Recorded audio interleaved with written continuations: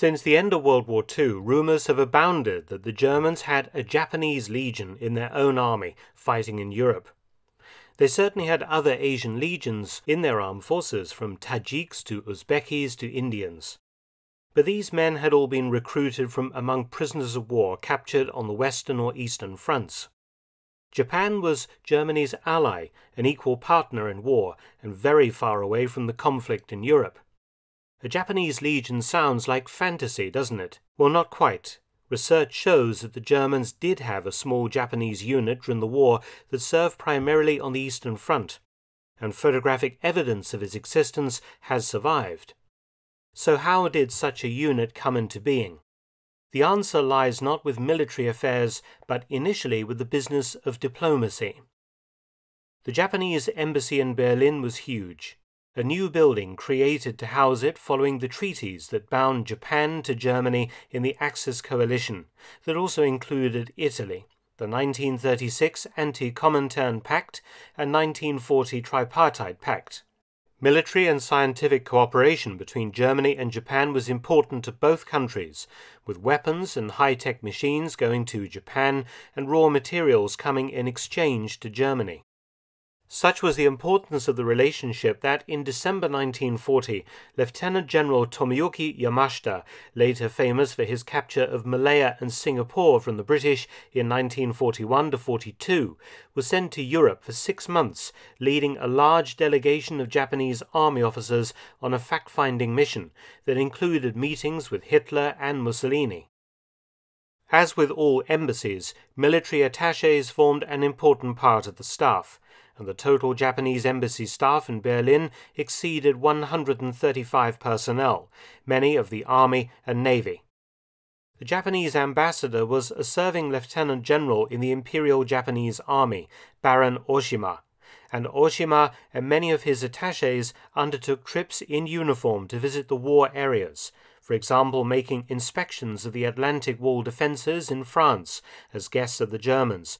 Naval attachés were filmed and photographed greeting Japanese submarines that made the perilous voyage from the Far East to German-occupied France, or viewing new German weapons systems with a view to perhaps purchasing such technology for Japan. These official visits by delegations of Japanese Army and Navy officers were always made in full uniform, including samurai swords, an unusual sight in wartime Europe. Another activity involving uniformed Japanese officers in Europe was journalism. Several commissioned Japanese officers acted as embedded photojournalists attached to Axis forces on the Eastern Front. One such was First Lieutenant Sunji Sasamoto, pictured here attached to the Hungarian Second Army on the Eastern Front in 1943. These officers wore Japanese army uniforms with armbands in German or Hungarian showing their photojournalist status, not forgetting that Japan was not at war with the Soviet Union at this time. But what about the Japanese Legion in the German army? It was created just after Operation Barbarossa, the German invasion of the Soviet Union in June 1941. The personnel were a group of Imperial Japanese Army doctors and surgeons attached to the embassy in Berlin. Their leader was Dr. Zengoro Komori, an Imperial Army medical doctor from Fukuoka. He was head internist at the Japanese embassy. Komori was a major in the Japanese Army and received the permission of the Japanese High Command to join, along with several of his colleagues, the German Army. Made a major in the German Army, Komori and his fellow army doctors wore German Army officers' uniforms with rank insignia equivalent to their Japanese Army ranks.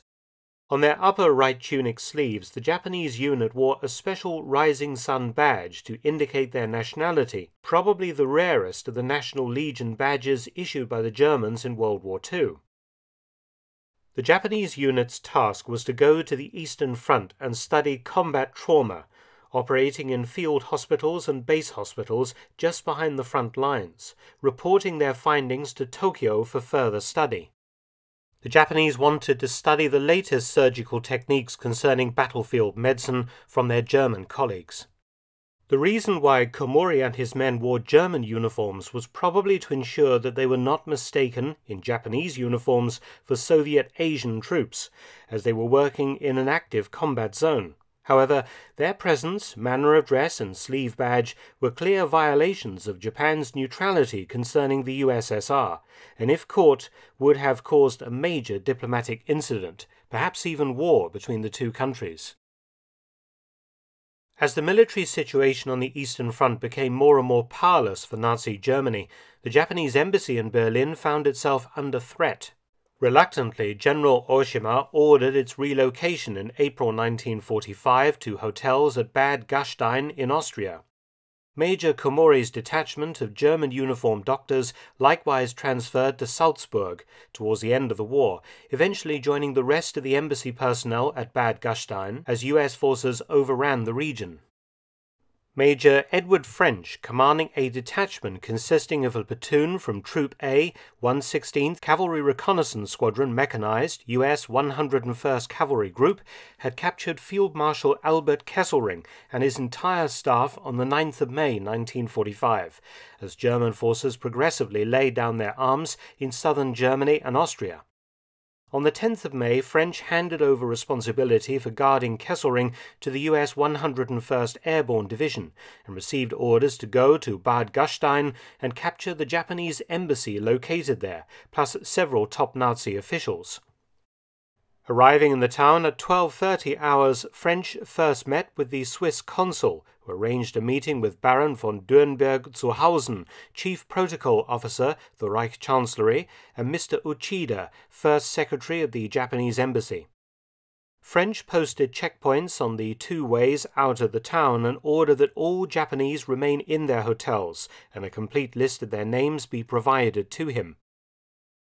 French took custody of General Oshima and 135 Japanese diplomats and family members, including many military officers. Imperial Army and Navy attachés captured by the Americans included one rear admiral, a naval captain and a naval commander, plus an army colonel, 3 lieutenant colonels, and a major from the engineering section. Major Komori and his little Japanese medical unit, now in civilian clothing, was also detained.